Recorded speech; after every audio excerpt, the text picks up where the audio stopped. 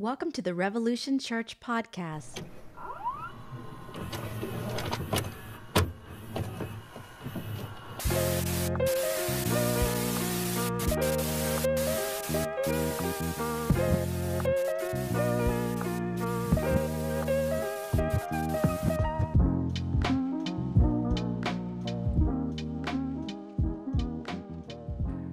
Oh, I'm tired. I'm tired, Teresa. Got the kiddos.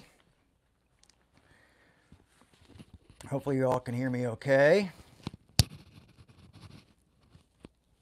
Check 1, 2. Sibilus. Good morning. Thank you. I think this frame is a little bit better. I feel like I usually have a lot more higher ground. So, someone has contacted me about helping do some of the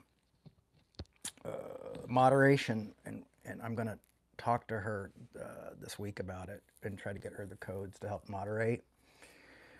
So we'll do that. So we might have another day of people asking me if I woke up and chose autism today, but maybe not. Don't forget to like and subscribe.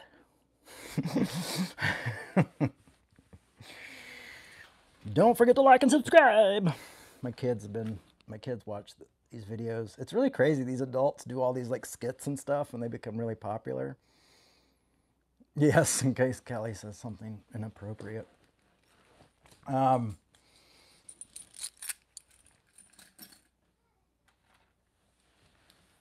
What is it? Like, subscribe. I got to get it all down.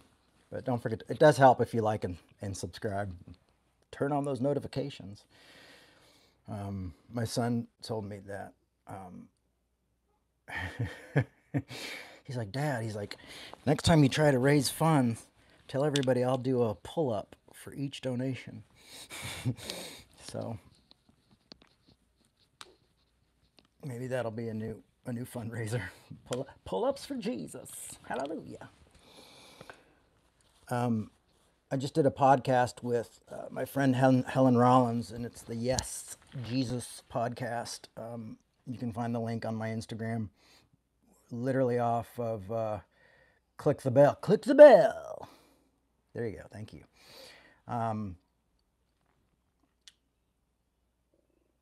We did that, so you can see it on Instagram or on my face. I think it's in my Facebook stories right now.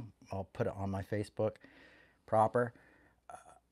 We're totally Twitter free. We got off there just because I was going on there all the time, and I ended up reading like all this negative stuff, and then we only got like 2 likes at most, but usually no likes. So I just figured X or Twitter is no longer really valuable for us and not really working well. So one less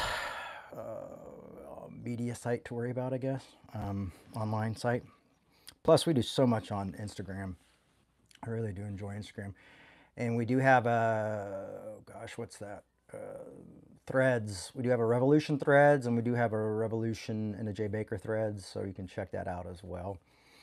I'm also hoping to do the Theology and Beer Camp in October, and you can get a discount code for that event in Colorado. I think it's October like 17th, 18th, and 19th, I believe are the dates. And I'm going to be doing that, which I'm excited to be on the road a little bit. I haven't been on the road in a while, so nice to be working and on the road. Had a job interview, and that was pretty cool. Yes, there we go. Thank you, Kelly. It is 10/17 through the 19. And so glad to be a part of something. I know I'm going to be doing some stuff with the emergent people, and I don't know if I will have my own talk or not. I would like to, because I'd like to talk about peacemaking and how we can not scapegoat each other and how we can work together. And that's a little bit what we're going to talk about today as well. But I am a little bit tired. Did I say that? Did I mention it? I am. I'm tired. I'm tired. Um, life is tough, y'all. Life is tough. Life is there's a lot going on in the world. And there is just so much to keep us divided. And that's part of the inspiration for today's talk. Because today was going to be on Paul Tillich's You Are Accepted. And I love that talk. And we're going to do it maybe next week or the following week. We're going to go through that. You Are Accepted by Paul Tillich. Google it, look it up. It's fantastic. Share it with your neighbors and your friends. It's one of the best sermons ever written. Because he never did a vote. He never recorded it. But we got ahead of that and had Peter Rollins record it for us, read it for us, and put it up on our, it's on YouTube. It's here on YouTube. It's on Apple. It's on Spotify. You can listen to the amazing Peter Rollins read Paul Tillich's sermon, You Are Accepted, as well. So there's a lot of different ways to interact with that, and it's really fantastic. It's really great, and it's, if you ever like, what is revolution all about? That would be a good one to read. So today I wanted to, I guess that's the update.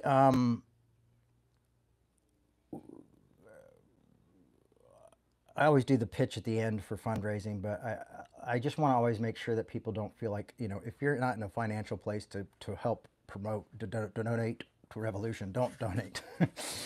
I never want people to feel pressure to give. But if you're in a place and you know that you're in a place where you can help us and help our work, and maybe realize that other people aren't, that would be great. We can really use your support. Just to be clear, like last year I went 6 months without pay. So, Revolution isn't trying to get rich on anybody. We're just trying to survive and literally just live up to a certain level, just try to keep our head above water a little bit. So anyway, I'll talk about that more later. But today I wanted to we talk a lot about arguing well and disagreeing well and scapegoating and not scapegoating, and we'll talk a lot about that. But I felt like I needed to put my scapegoating where my mouth is, or to put my money where my mouth is, and talk a little bit about this. It's a strange time because, it's really wild to watch like the left, like Democrats and then leftists, which I'm more of a leftist now, but watch people really freaked out and arguing with each other over, it does kind of sometimes boil down to putting our identities within politics. And I really try not to do that as much, but it's weird to see like now there's infighting all on that side, and you're hearing a lot of similar things that I heard about Christianity growing up. Does tapping the emojis on the right help bring others to the live like it does on TikTok? I don't know if it works that way or not. That's a good thing. I'm going to Google that and find out, because then we can be like, heart. Because right now it's just like and subscribe and turn on that bell. Maybe if I just started talking about my action figures and playing with toys, I could be like 1 million likes, because that's what my kids like to watch. Reenact movies. I might start, maybe I'll start lip syncing to my favorite British songs and dress up like, no. Anyway, so scapegoating. And so this hit me the other night. I had already planned out the whole Tillich thing. We were going to do the Tillich thing, and a lot of my ideas for talks really come when I put my head on the bed, and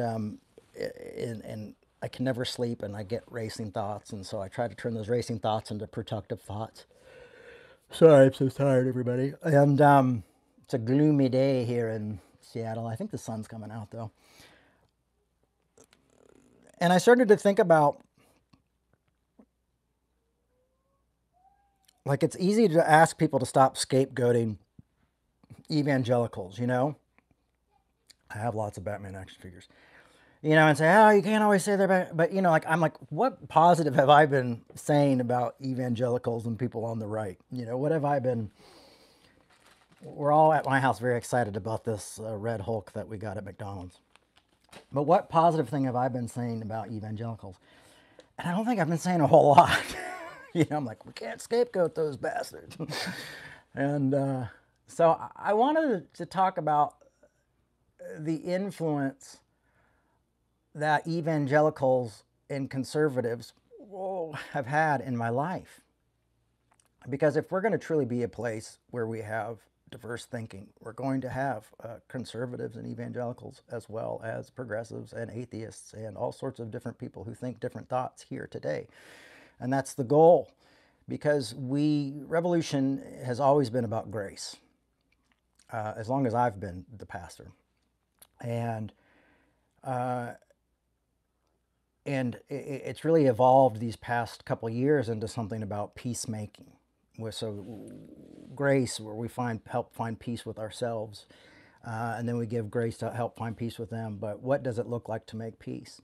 And as you guys know, I read a lot of like Dr. King and people who are legendary peacemakers. I've just finished another book on John Hume, and I'll tell you what, I got to I think it was chapter 22 on that book, and I was just like sobbing about the peace process in Northern Ireland and the years that it took, and the wear that it had on John Hume's life, but just the beauty that it also affected one of the greatest places on earth, Belfast, which I love.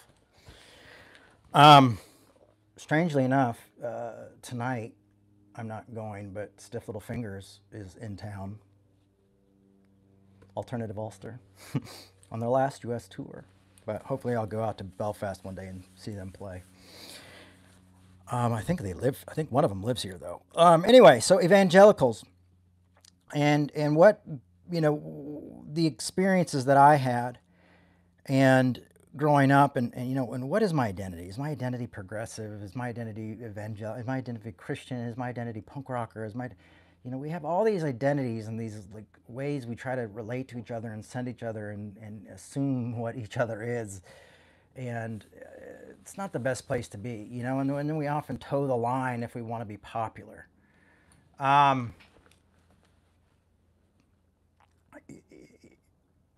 Is it Pentecost? See, I'm so out of the loop.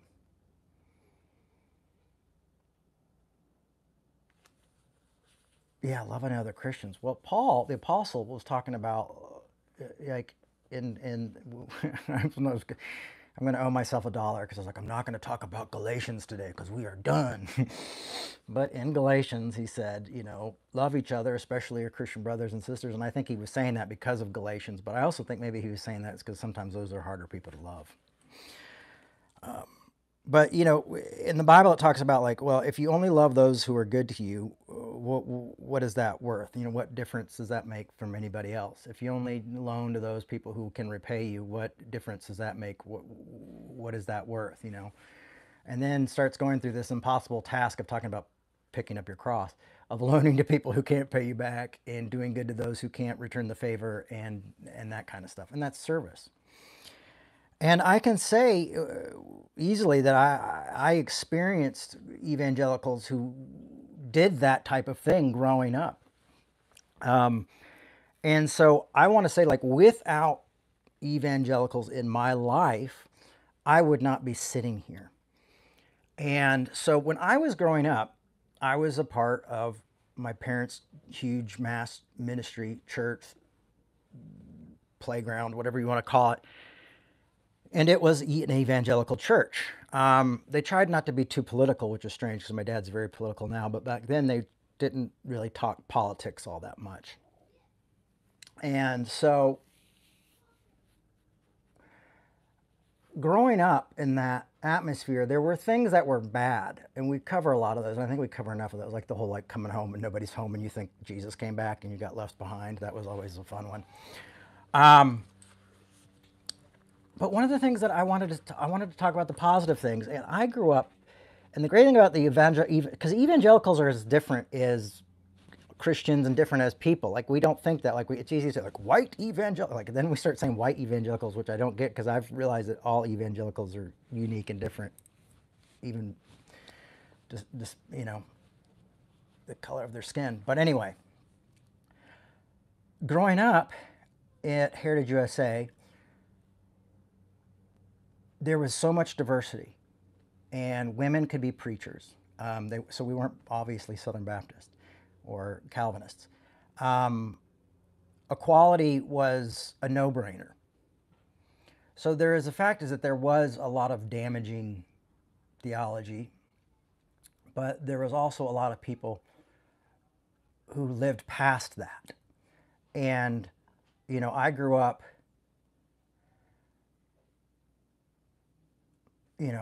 not really understanding why anyone would, till about 11, not even really understanding what racism really could understand it. I mean, the first time I saw a Klan march I was probably 12 years old in North Carolina, and I was like, what the F, to my dad, and he was like, Charles, because he was worried about my language. But it was just community, and it was diverse community. And we went to school with diverse people, and diverse people preached and came all from all over the world and sat on the stage and were my family, friends, and neighbors, and people who worked there, and it was there was this really great atmosphere about that. And so it's really easy to like sit back and be a Monday or Tuesday quarterback. I don't know what day football is. I thought Monday was Sunday, but maybe Monday day quarterback. It's really easy to sit and judge everybody and say, well, everybody's like this, well, everybody's like that. But like if you look at someone like Mark Driscoll versus someone like Joel Osteen, they have differences. There's differences there. If you look at, there's someone compared to Jerry Falwell to Jim and Tammy Faye, there were big differences there. And so we often use evangelical like a big blanket statement to say something negative about a group of people. And that's judging. It's not thinking through. It's not paying attention to nuance. And that's what's incredible about nuance. And I think it was Jung who said people judge because they don't want to think, because sometimes thinking is too difficult. And when we really think about it, we have to have nuance. Not everybody's good, not everybody's bad, not everybody's all good, not everybody's all bad, and we have to see the nuances, and we have to see some of the positive things. And I think that was one of the hardest things for me growing up after my parents' scandal is that no one talked about the good things, like how elderly people were working, like people with disabilities were part of Heritage USA. It was one of the most inclusive places I think I'd ever been. And no one ever seemed to really talk about that. And for me, that was something that I felt like I almost took for granted, because years later, when I was in public school and even in like Baptist, I went to a Baptist school for a little while. I saw the division. I saw these different things, but a lot of people are like, private schools started so they could be, white supremacy. But my parents had a private school, but it was completely mixed. We were all just living life together. And I feel grateful for growing up in that. And I also feel like that's probably why I have so much compassion and probably why I do the work I do. It was quite an interesting, it wasn't a utopian existence by any means, but it was a safe place where people could be, and people could be different. And I remember, Catholic nuns coming to Heritage USA and being like, "Oh, there's nuns here. Oh my gosh, I thought we didn't think they went to heaven." But my parents were in that time in their lives, and my mom has always been that way, but my parents at that time just were not about division. They were about bringing people together. And to truly see that was quite amazing.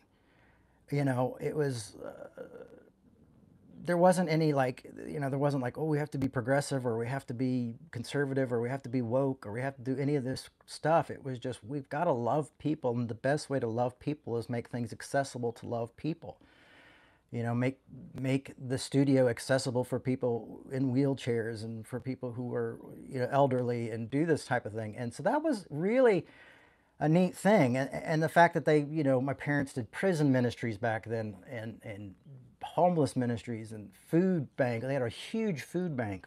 And so I grew up seeing that was important. And caring about others was important. And that was in an evangelical world. It would be easy for me. I could tell you a lot of bad stories of bad things I heard. I can tell you bad things that happened.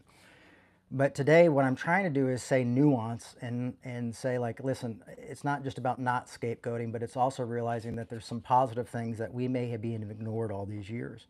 Even for a lot of us who were hurt by the church and came out of the church angry and hurt and now are doing something different, we don't realize that even those moments have allowed us to become who we are and allowed us not to become those things. I was thinking the other night, like, had my parents not had their scandal and all that stuff had happened, would there be a chance that maybe something would have shifted and would have been more conservative like my dad is now, and that I would be up there being more conservative and saying things and out of touch, Who knows? You just can't, you can never know.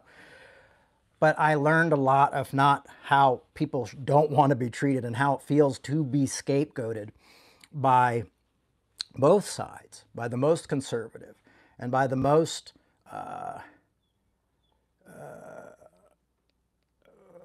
liberal people, saying, these people are horrible. But I also saw my family when the cameras were off, and these are two evangelical teenagers. My parents were not when they were my parents, but who grew up, and even after the scandal, watching my parents do these things where they were always reaching out to people who were in need, and that sticks with you, But that's the stuff people don't talk about. So when you're being scapegoated, all the good stuff goes out the window. And all of a sudden, there's no more nuances. When we're canceling, cancel culture just does away with the nuance, and we say this person is the bad thing that they did in that moment in their life, and there's no grace, there's no forgiveness. So that was interesting to me. Like I often, like that guy, that football kicker who just came out and said women should be in the kitchen and blah blah blah. Like to me is insane. I never grew up like that, so it's even twice as insane. And I think it's garbage. I think that kind of message is garbage. I disagree with it, and I will disagree with it forever. And I would sit down and have a conversation with that young man and say, "Listen, you've missed something big here, and let's go over and look at the history of this type of thinking and why you're misguided, why you've been victim to some bad theology." And try to set that person free. So that was an interesting way to grow up. And then when we lost everything, and I remember when my dad went to prison, there, I always talk about, there was, nobody was there, but there was he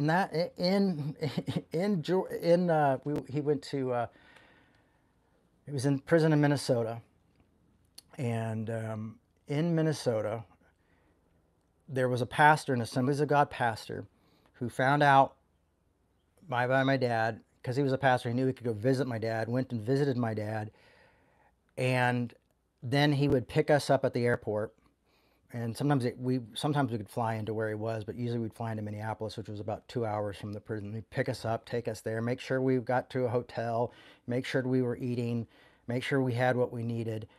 That the church was always there. When I did my dad's appeal, we literally worked in his church offices on the appeal. And so, this was evangelical, this conservative evangelicalism saying, like, hey, we're going to help. There wasn't a lot of help, but there was help. And that's the thing we've got to remember. We use these broad strokes and say all these things. Like when I hear deconstruction, I don't even know what it means anymore, because so many people have used these broad strokes. Someone asked me today, like, are you a deconstructionist, affirming deconstructionist? And I'm like, I'm not sure what you mean. Do I affirm deconstruction? Do I affirm gay people? And then they explained it to me. But we have all these words are starting to kind of lose their meaning a little bit. And we like that kind of just like instant, fast way of thinking rather than thinking with nuances. But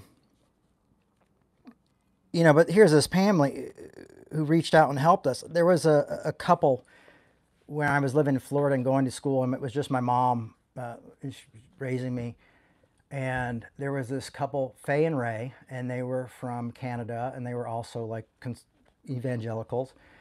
And they would fly down every few months, and they would come like when I was about to start school and go like, hey, do you want some new clothes for school? And make sure we had that, and take us out to dinner and just love on us a lot. So it's like, to me, those people were evangelicals too. There was another guy named Donnie Beck. And I remember I was having a really rough time at school, and I was feeling really depressed, and I was having to go out to my mom's office all the time. And Donnie worked there with my folks. And Donnie would, drive me around, and I had to go to a skateboard. I wanted to go to the skateboard store. Me and my friends all started skateboarding again. And I was in ninth grade. They were all seniors. And so I said, I want to get a skateboard. And I saved up the money to go get this skateboard. And so Donnie would take me there. Now, Donnie would listen to, oh gosh, what is that conservative radio guy? Rush Limbaugh. I was 16. I didn't care anything. He would listen to Rush Limbaugh. The only thing I remember about Rush Limbaugh is that he would Snapple. He had advertisements for Snapple.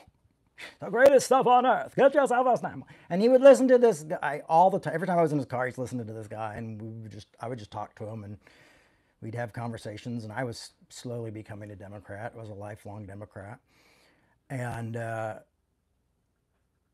we went to the store, and Donnie Beck was probably about 350 pounds. And I remember he was like, oh, I'll just stay in the car. And I'm like, well, why don't you want to go in the car? And why aren't you going to go in the store with me? And he's like, well, I know I'm kind of heavy, and that can be embarrassing.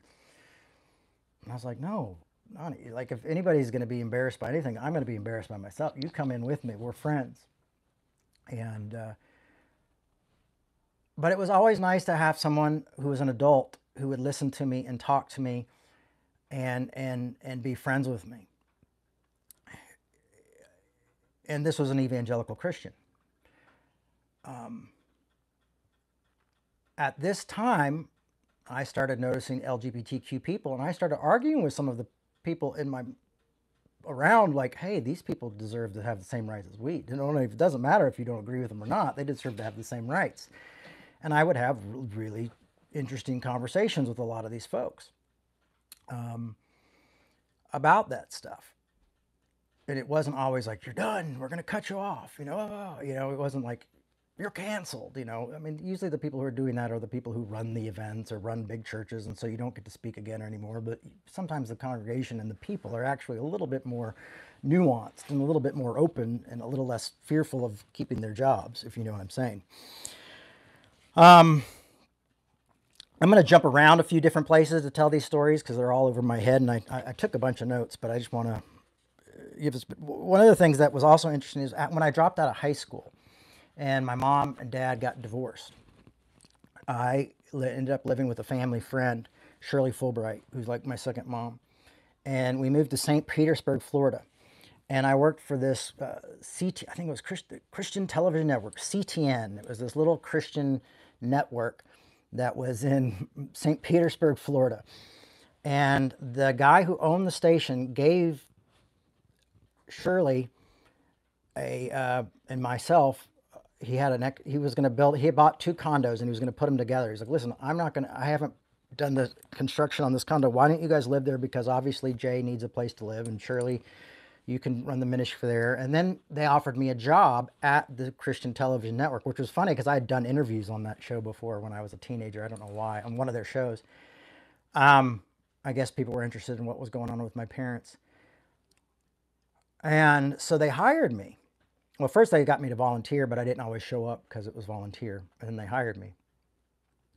Now, I would always go smoke my cigarettes out in the back. I'm 16, pissed off at the world, chain smoking. And where I would smoke, there was a camera, and they knew I smoked, And I remember the guy who owned the place, like, listen, I don't mind if you smoke. I just don't want you to die. And he's like, I'll give you $100 if you can go 30 days without a cigarette. Something like that. And I did. I ended up doing that. And then I fell off the wagon again for a long time and started smoking again. But the thing was these people loved me and gave me a job and gave me a place when not a people wouldn't.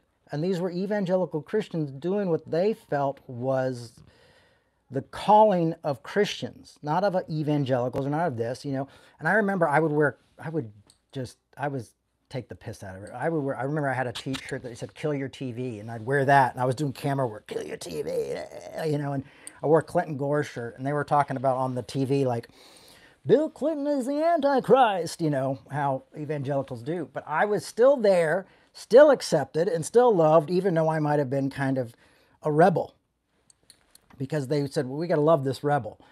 And so, those are the things I think about all the time when I hear, this like, you know, if we focus on the most hateful people like that kicker, or like Driscoll, or oh gosh, what's that guy who wrote the Bible, Baptist guy who wrote a Bible, but MacArthur. If we want to sum up everybody as like those folks, like 3, 4, 5, 6, 7, maybe, folks, then we're going to be scared. And it's easy to scare each other.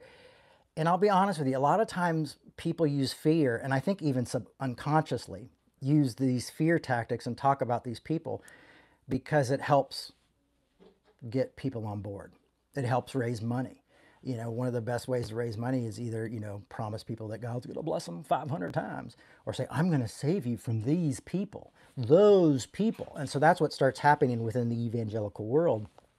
Often as we see like, oh, the gays are going to take over, abortion's going to help us save you from that, donate now, But the other thing that we have going on too is we have people on the, on the left doing very similar things, like, well, we'll save you from Donald Trump. We'll save you from John MacArthur. Oh, they're all idiots, and we'll save you from these people, And in a way, it's this cycle. It becomes a cycle of like, well, now the conservatives are raising money off of these liberals, and the liberals are making money off of these conservatives. They're both scapegoating each other, but it's also very profitable for both of them to do that. So it's like, I get to post all the bad things they said about me, and then they post the bad things that you said about them, and they're both got this like little echo chamber of supporters and people who are like, yes. And so it's kind of this idea of fear, hate, and scapegoating that's creating the system that stays alive. And for me, as someone who feels called about grace and peacemaking, I'm going like, I'm going to want to dismantle this system. Now, when you go in and say, I want to dismantle a system, they're going like, this is how we butter our bread, hold on a second, and sometimes it's unconsciously happening. Like they think, well, they're really doing the right thing, but they've just gotten so caught up in a system that benefits them. And that's, well, we got to talk about the other. And we don't ever start to realize that we're all human beings, and that the only way we're ever going to work things out, the only way this world is going to be better is if we stop that system from scapegoating and stop us from being separate all the time, and start to learn to respect each other's diversity and tolerate each other's diversity. But a big part of that, and this would be the really hard part of that, is getting religion out of politics. Because that's when we start making laws, taking our convictions and making laws and hurting one another, and well, you have to do what I believe. That's not, that doesn't work. I think that would be a big first step for us to start becoming a community of humanity, is to say, well, we want to make sure politics takes care of everybody, that everybody has the right to a job where they're paid and can have health insurance, and we all have roads. And, partisan politics is always othering. We're always othering the person. And that's the problem I have with having a two-party system in our country, is it's so, this binary thinking of the goodies and the baddies, black and white and this. And so we get into these ways of thinking.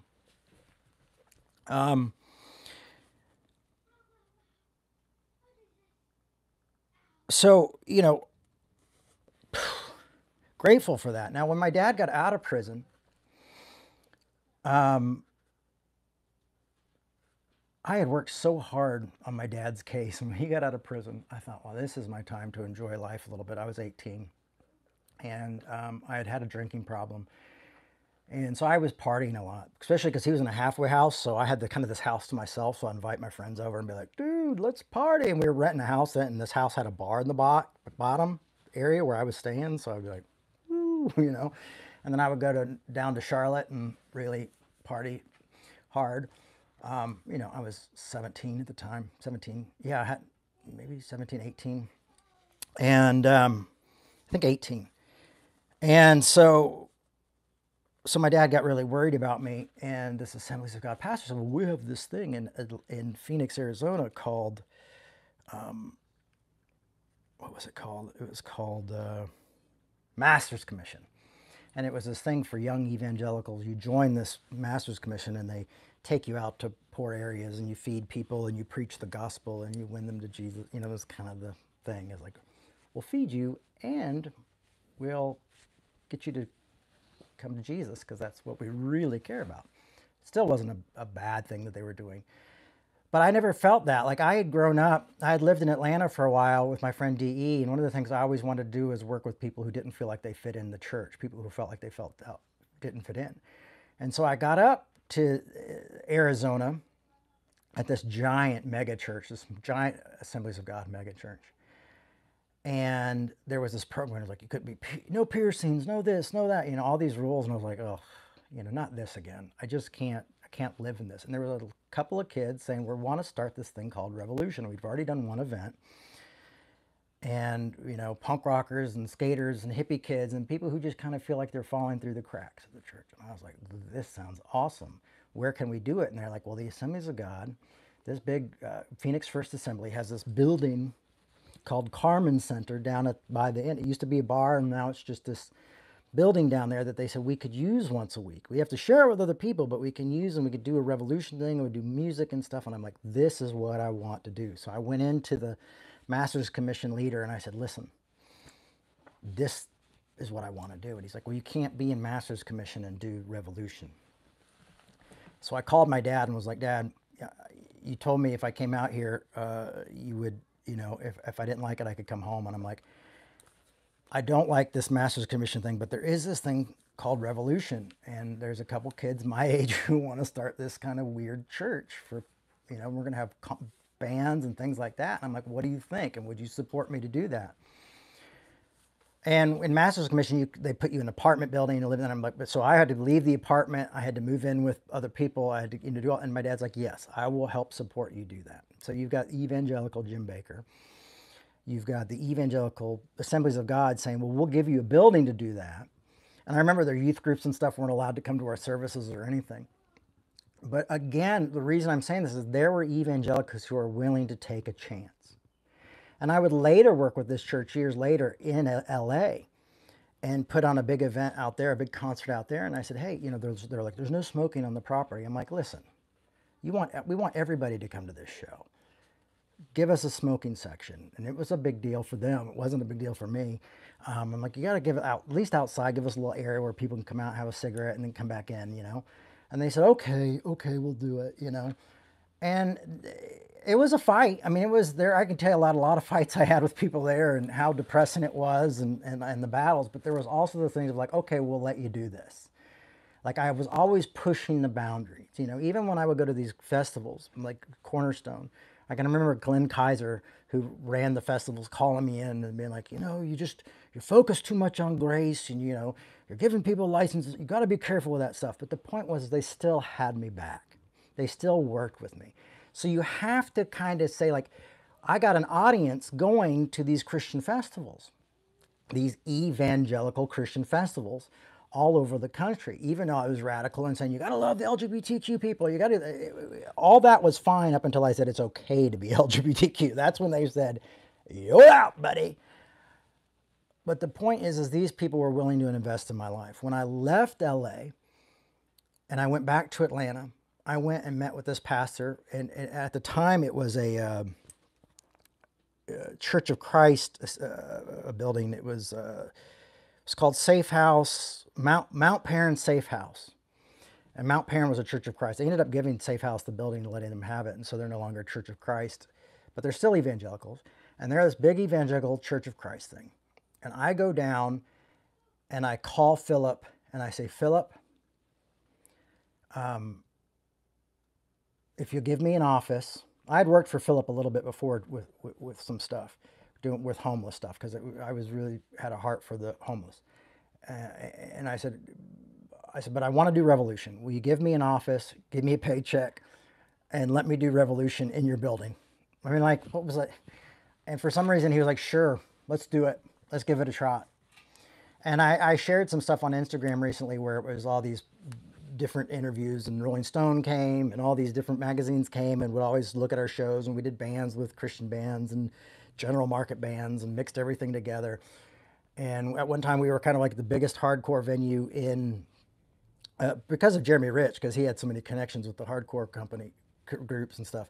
I didn't really listen to hard. I was more of a punk guy, and but we brought in all these bands. We had Taking Back Sunday play once. That was so packed that the paint was bubbling off the walls. And we never made a profit. I would pay the bands. We'd pay the bands what they asked. And here you have this ministry that's been linked to the Church of Christ, whose main focus is homeless people. And they're losing money with me and my staff, who are a bunch of rapscallions. But they believe like there's something here. And they used to talk about they used to have this tour called the Unholy Land Tour. And they would take it through all these satanic places in Atlanta. And one of them was this place called the Masquerade, and like, oh, the Masquerade. And I used to party there, and I was like, it's not as bad as they make it out to be, but they're like, the Masquerade's a really bad, heaven, hell, and purgatory. Well, after we left Safe House, we ended up having services at the Masquerade. But none of that would have happened had Philip and them not given me the chance. Philip Bray, who was the head of the Assemblies of God, head of Safe House, had never given me the chance. And I would sit there and argue politics with everybody there. I would be like, because they would make fun of Bill Clinton and all this. And I would argue back,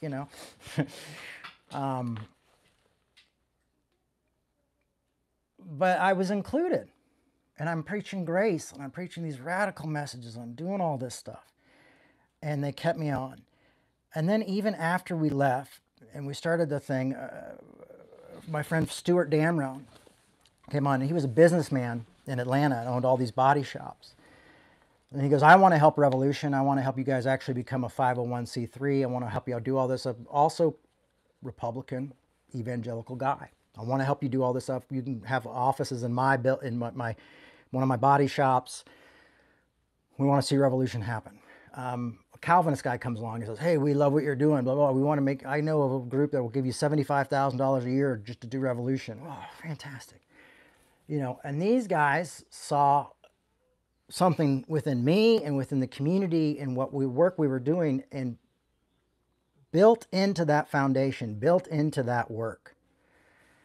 And in 2005, I believe it was, 2005 or 2006, I decided that I could no longer be silent about supporting my LGBTQ brothers and sisters. And then I had to say something. And I went and sat down with my board. Now, my Calvinist friend told me I was wrong, and that if I said it was okay to be gay, that all the money, the big grant that we got every year, was gone. I said, that's fine, because I have to do this. I'm not doing it for money. This is my conviction. This Dr. King quote, it's not the words of your enemies, but the silence of your friends, just kept ringing through my head, ringing through my head, ringing through my head. And I said, I have to speak up. And Stu says, man, damn it, Jay, I don't agree with you. And at this point, had the majority of the board disagreed with me, they could have voted me out. I said, don't vote me out until after the next revolution, because I want to announce this at revolution. But he said, I'm not going to vote you out. I'm going to disagree with you, but we're still going to work together. And me and Stu had some really drag out arguments about it, especially because I ended up leaving Revolution in Atlanta to him. And the reason is not because he agreed with me, it was because I knew that he could disagree and still love me and still care about me. And I knew that if there were other people in the community, they would always be welcomed, even if they disagreed with him. And this is the positive things I saw in evangelicalism. I've seen a lot of bad things as well, but I've talked probably years about them and written about the bad things that happened, but I don't know if I've talked about the good things, And even when I lived in Arizona, I remember one of these like really rich, wealthy, white Arizona guys saying like, yeah, I see the work you're doing, and I heard you need a car. And he gave me this was 94. He gave me an 87 Hyundai hatchback that I called the Millennium Falcon, because it was this like white beat up car, and we called it the Millennium Falcon. Had a big hole in the back from when I ran into a stage. Because we always did concerts everywhere. So we did concerts one time in our yard, and I forgot that there was a stage in our yard, so I got a giant hole through it. Now, there was a lot of guilt I mean, that first year of Revolution, I really struggled with thinking God hated me all the time. Um, I thought something was wrong with me because I couldn't do anything right. But there was also people involved who really wanted to believe in what we were doing. And I can't, it's so easy to just write people off,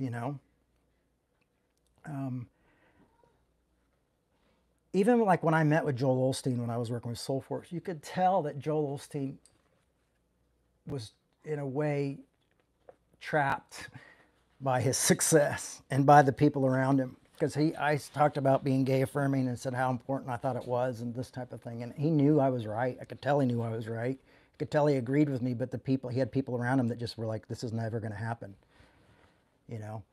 Even when he started to come around and say, well, like, I see what you mean. They were like, they literally spoke above him and said, this will never happen. Our church will never be that way,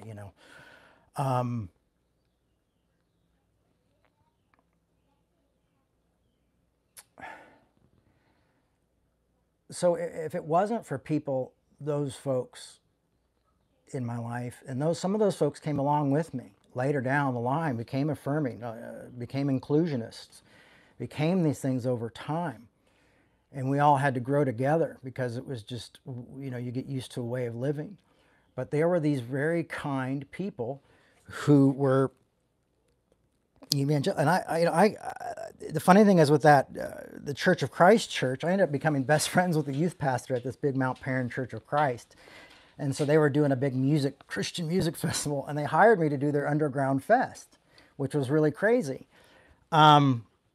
And I ended up working with them, and that was a nightmare too in a lot of ways, but it was also an opportunity to connect with a lot of these bands and a lot of different people.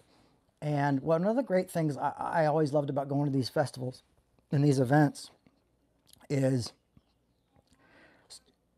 LGBTQ folks have been so rejected that I think they have a radar for knowing safe people.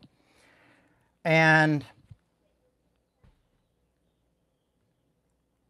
often when I would go to these festivals, gays, lesbian folks would reach out to me who were there being like, hey, can we talk to you? We're here, but we don't know if we really belong here. And that was always a great opportunity for me. And that also helped me grow, is being into this community and working with people, having that safe, being known as a safe person was really, to me, the greatest compliment I could ever have.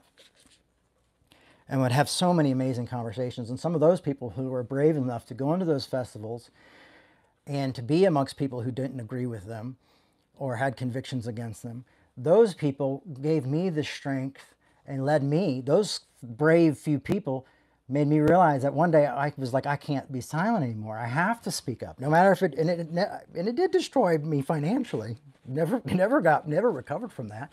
But it's not about that, It's about those people were brave enough to be in a scary situation and then reach out to me and take that chance. And it made me realize I have got to say something. I have got to speak up. I have got to do something. So that has been, those are the experiences you have. And those are really interesting, unique experiences that we can grow from. And we don't have to, so when we talk about evangelicals, we have to remember the positive things that we had. There were communities that we were a part of. There were people who loved us, but they had a limit, unfortunately. And unfortunately, they think that limit is given to them by God. And I always say, well, those people must be true believers if they're willing to exclude people on that behalf. I don't think they understand the religion they're following, but I know the traditions behind it. And so, I just have gotten to the point in my life where I care so much about people who are conservative, people who are liberal, people who are progressive, people who are gay, people who are straight, people who are black, people who are white, people who are all colored, that I want to see us try to work towards peace, some sort of peace, even if that peace is tolerance, where we're just allowing each other to live life safely, live life that's less suffering, live life where we can all make a living, where we can learn to be tolerant. If they can be tolerant of us, then maybe we can show some tolerance toward their intolerance. I know that sounds crazy, but that's the kind of ideas that you have to think about when it comes to a peace process. And so what I'm trying to say is that every now and then we've got to look back and be appreciative for where we've come. And coexisting is a fallacy. No, it's not. You should read a book by John Hume, Andrew. It's about the troubles and the civil war that they were having with 30-year-long civil war in Northern Ireland. John Hume, who was a Catholic, was so caring, so compassionate, so passionate that he brought in Protestants to work beside him. And it made the IRA so angry, which that was a Catholic organization. They tried to bomb and burn his house down, but it took 30 years, and they signed the Good Friday Agreement, which was peace, where everybody got to exist, and where Northern Ireland, if it ever wanted to be out from underneath the UK, they could vote, and they could just be a part of Ireland. I mean, that happened. So coexisting is not a fallacy. It's only a fallacy because it's big, and it's because it's scary, and because we don't see it happen all the time. Because they shot Dr. King. Because we don't talk about, in America, about Northern Irish politics, now that it's not so sexy and violent anymore. But it happened. And I'm going to wake up every day and never believe that coexisting is a fallacy. Now, we're always going to have a hard time. We're always going to have struggles. But if we can get out away from being involved in the government, and we can get out away involved from this kind of stuff, and we can get a government that ignores religion and other people might be able to argue well and disagree well. I'm not saying roses. I'm not saying utopia. But what I'm saying is that we're always going to have issues with each other because we're human. We're human beings. And we're all different. I might look like a punk, but probably most punks I would sit down with and we probably disagree over stuff. You know what I mean? I see myself as a leftist, but then, and progressive, but then I see myself half the time disagreeing with progressives and arguing with them.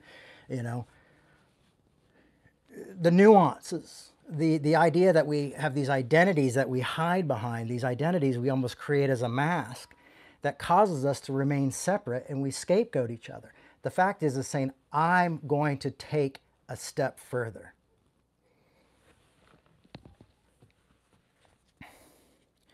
But I just want to say, it's these evangelicals, revolution and this word, and what I'm saying to you right now, and me going crazy, being like, we can work this out. At least to a small point. I mean, I get it. We've got all these wars all over the world. People are killing each other. People hate each other. But if we had more people like John Humes in this world who believed that, we have to learn to exist together. Let me read a couple things about that. First of all, institutions will have to change. And that takes a long time. And for a lot of us, we always kind of focus on the who's next, what's next. We're not seeing the bigger picture of nonviolence. We're not seeing the bigger picture of working together. So often we're going oh, if Trump comes in, everything's going to be destroyed. Or if Biden wins, and we're all going to be destroyed. And we have to look beyond those things. It's going to require patience. John Hume literally spent his whole life, got the peace treaty signed. They found peace. And then he started to suffer from Alzheimer's and started to lose his memory and couldn't remember any of the great things he did. It was really sad. But he spent his whole life doing it. So I'm not saying that this is going to happen overnight. I don't even know if probably the way I see it, it won't happen in our lifetime. But I believe so firmly in it that I want to be the spark that lights the match. You know what I mean? I want to continue to do it. So when Andrew thinks about it, he's like, all right, well, it might seem like a fallacy, but I'm going to practice it today. When I first talked to my friend Zoe, they were a lot more cut off to people. And now that Zoe and I have had all these great conversations, they are reaching out to more people than I even am. This is the great thing, is that we can take these infinite ideas as finite beings and pass them on. And when we start to pass on these ideas as finite beings, when we pass them on, they start to become infinite ideas. Someone decided, John Hume wrote a book, and then someone wrote a book about John Hume, and I had to order that book from Northern Ireland to get here. But that was me getting that idea passed on to me through the mail, through all these things, through another culture, so I could believe and be more encouraged in the idea of peace and the concept behind peace and the work that it takes. But also realizing like that's why patience is a fruit of the Spirit. Because anger versus anger is not doing it. It's not going to do anything.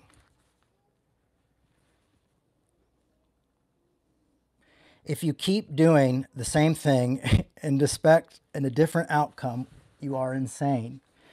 And I think that's one of the things that bothers me mostly about my progressive brothers and sisters lately is I feel like they've taken ripped out a page of the playbook of the conservative evangelical Christians, and now they're just fighting anger with anger.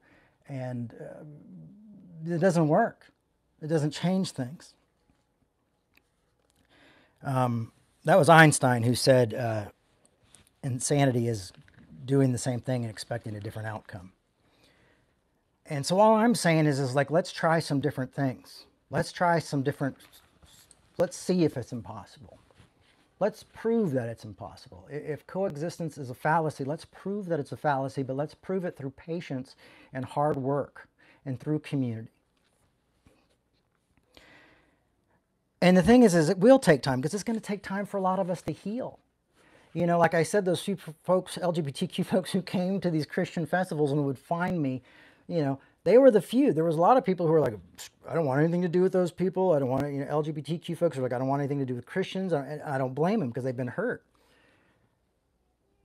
But there's those few who go, okay, I'm going to take this pain and I'm going to transfer it into something else, or I'm going to deal with my pain and I'm going to go in and I'm going to go talk to these people.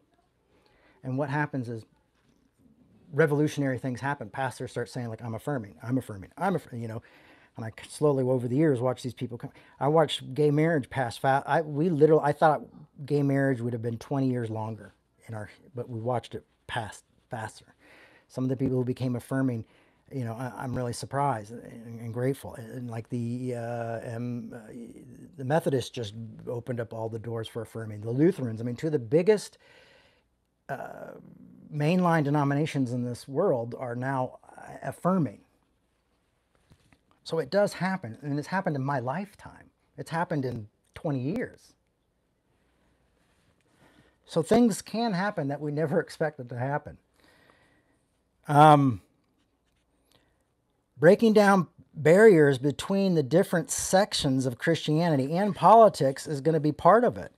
It's a task, but the thing is, what makes it important is it's a task that involves everyone. You want to talk about inclusion. We talk a lot about inclusion. We give a lot of word service to not scapegoating, and I'm inclusive. And you really want to be inclusive. That's when it says dying to your flesh and taking up your cross. Everybody doesn't like those verses, but when you think about it, that's inclusion. That's the love that never gives up, never loses faith, always hopeful, endures through every circumstance. That's what we're talking about here, is that task, because it's a task that doesn't just involve us. It's a task that involves everyone involved to play a part. And that's tough. That's tough work. And the fact that, you know, like if people want to call me a dreamer and call me naive, that's okay. I've been called naive by some of the greatest people on earth. People I've liked, that's okay. But also some of my greatest heroes were told me that their work was impossible. And they kept going and made a lot of sacrifices to get there. And I feel like that's what I do with my own life. The only unity that I'm just reading from my notes. The only unity that we can work is a unity that respects diversity and legitimizes differences. And we don't fear this because everyone must be part of the Reformation project. Everybody's got to be part of reforming this thing. Everybody. It isn't going, we're reforming from this group. It's saying we've got the whole group and it's got to reform together. We got to do it together. And luckily, the church is dying enough that people might be just desperate enough to reform together. Mutual fear will not bring us together. Only mutual trust. Mutual fear, and I see a lot of people using fear tactics against others. It's really a great way to become popular. It's really a great way. Making people afraid of something and acting as though you're going to save them from something is a very good way to get a following and to raise finances and to do those things. I know some people who can just do it in their sleep. But mutual fear will not bring us together, only mutual trust. And that takes time, and that takes patience, and it takes courage. It takes courage to sit down with your enemies. It took courage for John Hume to sit down with the guy who was ordering his house to be firebombed.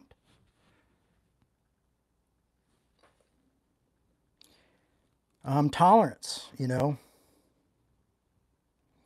If we start to see people and encourage them for freedom of conscience, freedom of liberty, and the individual civil religious freedom of each person, you know, like, okay, you're not going to agree with me. Your religion isn't going to agree with me.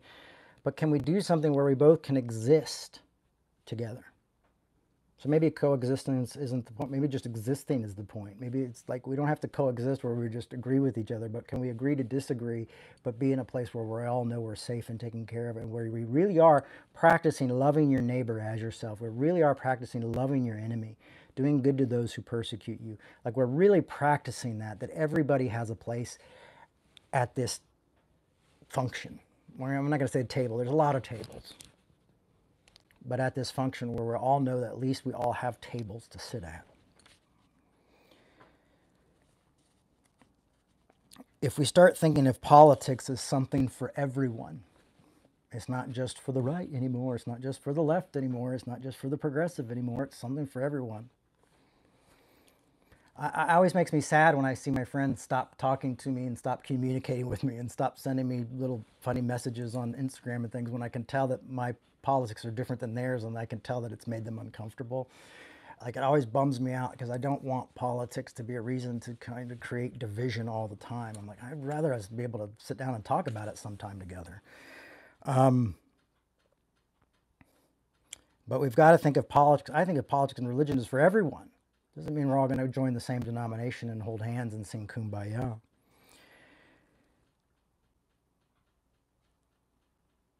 And I think, you know, freedom of religion is important, but I think religion should never be the law. Religion should not be part of the law. I mean, Paul, and you know, free from the religious law, but it should also be free from national law. It should never be the law. And this will be painful. It is painful. It's painful to talk about. It's painful to just feel like no one's listening. You know, it's painful to be like, I can't even do the job I've been doing for 30 years. I can't even do, you know, it doesn't even work as a job anymore. I mean, those things are painful.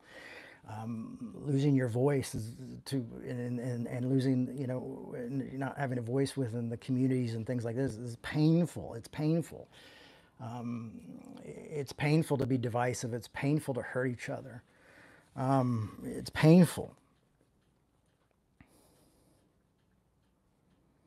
Loving enemies is tough. Loving those who think God doesn't accept you is tough. It is hard. You know, I mean, my dad called me out of the blue just recently, and unfortunately we ended up arguing because he was worried that I wasn't going to make it to heaven. And so it was a tough conversation, but I really love my dad, and I got off the phone and I felt awful, and I felt like I got angry, and I didn't want to be angry, and I just wanted to talk to him because he's probably not going to be around much longer. And so I get it. Accepting people who don't think you're worthy or thinking that they could spend eternity without you is really, really hard. It's really hard work.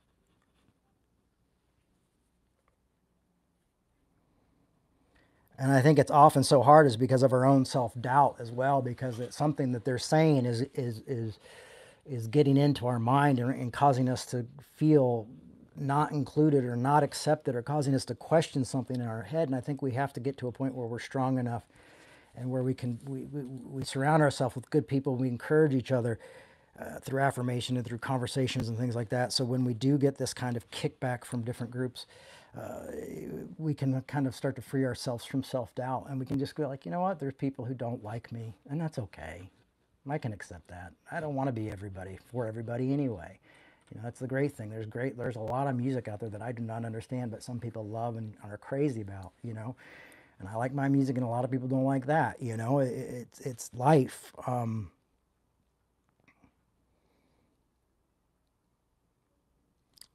I would just hope that if we could just get to the point where we could convince folks in the Christian faith that religion must not be used to control others, that would be a huge step. And this is tough stuff. I mean, there's a reason we have 10 people watching right now and not, 150 or not 10,000 people. I'm not saying like, let me tell you how to live your best life, or those people, those assholes, It just doesn't, it's not the most popular thing. So not using religion to control is also loving your enemies. Looking back and talking about seeing the good in those who you've moved on from, and remembering the good things, and realizing that some of those people gave you the very tools to be where you're at and to do the work you're doing, is loving the other. It's loving the enemy. And it's also saying like, I don't want to other you. I want to say like, you made me. I'm here because of you. You guys gave me a chance, and I'm grateful for that. When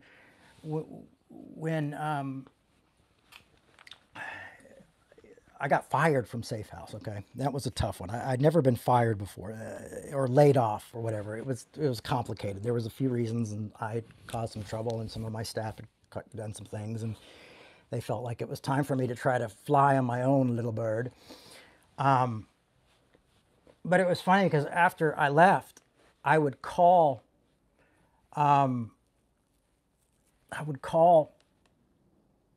it's funny because Zoe just asked if I had any regrets. I would call, I'd call Philip and be like, Philip, thank you for being as patient with me as you were, because I have staff now, and I know the difference of what it's like to pay people, and how they treat you and what they say to you, and when the final buck comes down to you and the final say comes down to you, and you're in charge. It's really hard, and I didn't realize how hard it was and how scary it can be, and I'm sorry. When Philip passed away last year, I got to make a video for his memorial service, and I was just like, if Philip Bray had not believed in me, I wouldn't have made it. I was so burnt out in LA from like working with big Assemblies of God group, plus that was the denomination that kicked my family out. I was so burnt out from fighting to get things like smoking sections and things like that. And, if Philip hadn't accepted me that time and given me those few years to really understand how a group works, how staff works, how being a leader really works, and how being part of a community really works, I don't think I could have started it on my own. And I talked about that. I talked about that, him believing in me, and him even giving me hard times, and him sitting down. He used to be like, oh, we're on J time, because I would show up to all the staff meetings late, and I was like, oh, J time, but now I realize like he could have just been like, you're fired, or this or that, and he was showing me grace. It was just, he was also frustrated that I wasn't respecting his time and the other people who worked with us at that time. And it took me time to learn that and to grow from that. Do you have any regrets on how you treated conservatives, evangelicals, that you were unkind and wish you had shown more grace? I don't know if I have regrets about how I treated people in the past, but I maybe have regrets of things I've written, or maybe sermons I've preached. Not regrets, but just kind of like I was a little bit too harsh, or I was too angry. But I was hurt. And the thing for me is realizing that now when I see other people, like when I see a lot of the Instagram, like progressive influencers talking about evangelicals in such a harsh way, I understand where they're coming from. I've been there. And so I don't automatically say, well, these guys can't do this. I actually will reach out to them and say, I think you can do better, and I think you can be more inclusive. But I don't, because I'm grateful that some folks had patience with me up until they didn't. But so I think it's given me more grace for them. I think learning from my mistakes has given me more grace for people who I see doing the same things. Do you remember when Gore was running against George Bush and people were voting Green Party? A lot of people were voting Green Party. And I remember running into some people. First of all, people were always surprised that I was a Democrat, always shocked that I was a Democrat um, for some reason. And I mean, kids who thought I was like, I mean, kids who thought I was their hero. They're like, "You're a Democrat? Oh my God." You know, I can't believe it. And I remember there were people who were Green Party people. And you think, oh, he's a punk rocker. He'd be hip to that. I was like, you can't vote Green Party because it's not going to happen. You know, now I'm kind of a third party guy. And I'm watching all these people say, you can't vote third party or Trump's going to win. You know, now I'm going like, oh, geez, that was me. I was that guy. But what it allows me to do is remember where I was at that time and give more compassion to those people because I understand the fear, I understand the insecurity, and I understand the logic behind it. So that's what I think we can all do is not dwell in our mistakes, but learn from our mistakes, learn from our losses, learn from our friendships that have fallen apart in the past, learn from those things and move forward and try to do better. I've been reconnecting with my friend Brian Yarborough lately. And one of the reasons is because I realized like there's a person who's a gem, you know, a gem in my life. And I have not been talking to them. I haven't been hanging out with them. And I need more things like that in my life. But it's taken also hurts and pains from other relationships for that one to become obviously that, oh, there's somebody who I know I can communicate with in a way that I need in my life. But I've learned that through making mistakes and through hurting people. And I'd say maybe friendships is where I hold regrets is because I'm so introverted that I've lost friendships because of that or because I can only have like, you know, one super friend at a time, you know, and I regret doing that kind of stuff. And I'm 48 and I'm really just learning how important that lesson is. So we all can grow. We can all change. It's never ending. Now I've gone 72 minutes talking about the positives of evangelicalism and the importance of peacemaking. And I think it's me and Zoe at this point. Just talking to each other. We can text each other. But thanks for listening. I hope this encourages you a little bit. This just really came to me in a dream, not in a dream, but in a moment of not being able to sleep and wanting to put my money where my mouth is when I talk about not scapegoating and looking at the positives in the negatives as well. And so, you know, everybody's got a room at my table. And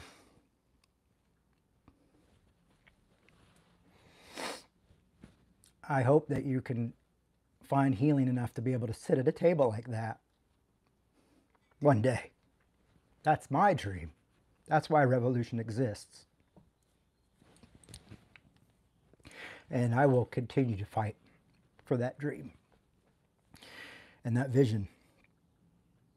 And I'm so grateful for people like Beth who just said hello, and I'm so grateful for Zoe, and I'm so grateful for a lot of you folks who come and check this thing out, and I'm so grateful for John Hume, this Irishman who realized that peace was more important than party, peace was more important than politics, and that peace was even bigger than religion, that these people had to stop killing themselves, and he realized that they had to learn to live together.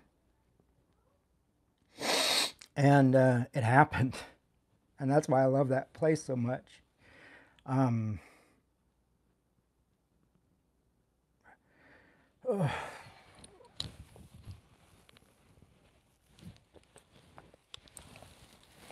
I love it. It's good because you see, we get people like this guy who doesn't even have a name that makes forgive, who comes in to say, I'm thinking about Hitler. And maybe you made that just so you could come on here and say shitty things. But you know what? One day you'll see this differently. And your life will be bigger than having to go and say crappy things to people with vision. You know, like we shouldn't be constantly trying to destroy each other's visions, destroying each other's hopes, destroying each other's visions for a better world. Like, oh, keep dreaming. Oh, what about Hitler? Oh, what about this? Oh, you know, hey, those are ideas and things that we're going to have to look at and problems we're going to have to face in the world. But that's what we want to make want to make more people who are inclusive and loving and see hope for the future. You know? So my hope is that Faguth one day has hope that's bigger than Hitler. Hitler lost, you know. I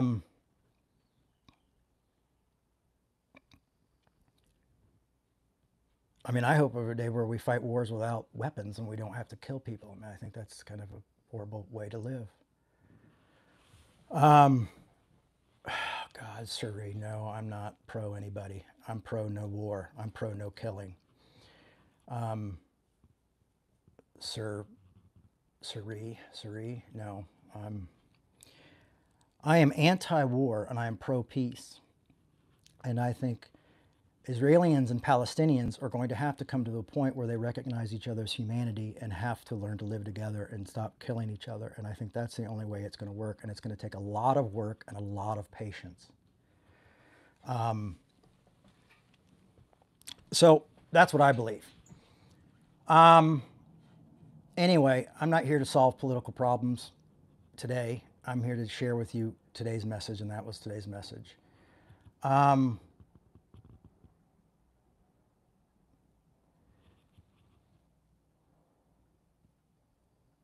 been 30 years of my life doing this stuff, and you don't bring peace by dropping bombs. You don't coexist by killing children. Either side. That's no evidence of recognizing humanity. That is a complete disregard for humanity. I am completely nonviolent, so that's not the most popular stance and may never be. I even struggle with it my own self at times. All right, folks, listen, we're here, and I'm able to say these messages because you support our work. You can go to revolutionchurch.com and make a donation if you like what we're doing. We're a 501c3, we're a church, we're a nonprofit, and honestly, we don't exist without you. Honestly, barely existing right now. So any support you can give is appreciated. If you're at a place where you can't give, don't give. Don't give if you're broke. Don't give if you're poor. You know, pay your bills. Take your kids out for lunch. You know, if you're thinking like, oh, I got this money, go do something nice for yourself. But if you're in a place where you can give and you have finances that are there and you see that, please make a donation and help us continue this work, because I think it's going to better the world. I think it's going to betterment for people. And if you believe in that and you get something out of it and you have extra, we're asking, you know, make a donation so we can exist as well and continue to exist and continue this work. And I hope we get to a point where we can have these conversations on a bigger platform with people. And I'll be bringing it to, you know, I'll be talking with people in Denver and from theologians and philosophers and people from all around the country talking about unity and love and peace and place. And I will go places and talk about this and continue to scream this to the hilltops. It doesn't matter if we have 13 people or 13 million people. This is the message: grace and acceptance and finding unity through diversity and learning how to live a life like that. I think that is the message of Christ and the message of Christianity as well. So that's what I'll continue to do. I'm doing it to see the guy cry some more. Ha ha ha ha. Yeah, I'm sorry. I'm an emotional person. I care about people. And if Meth Boy, which is obviously your real name, it's just silly, man. Like, why do you guys do that? Like, are you in that much pain, or you just think like, I've got to, hey, there's someone in pain, let me poke them, you know? You're the person I actually think is probably closest to doing the work that I'm talking about than most people, because you're in such pain that you're acting out and you're projecting onto other people. I probably guess you probably cry a lot on your own at home. And I want to say you're not alone. You know what? I get the anger. I get the like wanting to just take the piss out of buddy because the world seems mad. But you can do more with your life than that, man. I promise. You can go in and you can encourage people and you can say something really nice, and you know they might never forget. Like Meth Boy encouraged me. Why would a guy named Meth Boy say something so kind? Now I need to say something kind and love somebody else. I mean, there's been times where I've had weird, really encouraging things said, you know, like people who just get it. Having people who I know are in different areas and different of life and believe different things, also we can come together and have a moment of agreement or a moment of encouragement, and it's changing, it's life-changing, you know. Why be, you know, just don't be a little bird and just take a piss, you know. You can, you know, make huge, huge changes.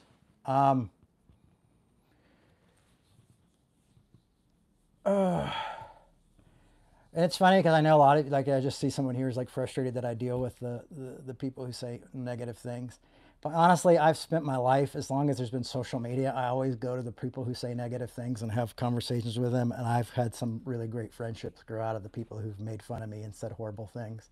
And so I just try to love people the best I can and disagree well. And I think that's part of disagreeing well, you know, is not ignoring them. I mean, they're obviously looking for attention and are hurt. So why not give them something positive to think about and encourage them to be better? You know, maybe the next kid that they talk to, they won't say something, and maybe that next kid they're saying something to is on the edge of their life. You know, somebody doesn't need to be bullied, and maybe that was the end of a bully. You never know. That's the work I do. I love you guys. I hope you'll support our work and what we're doing. I love you all.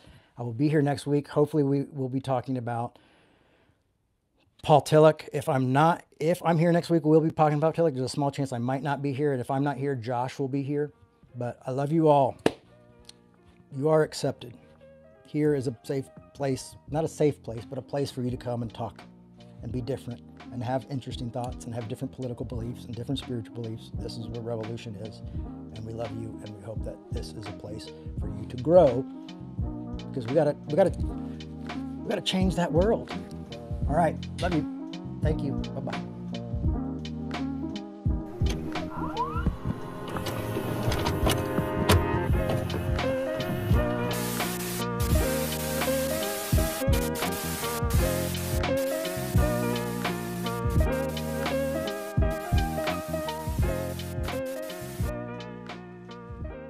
Thanks for listening. We hope you enjoyed this podcast.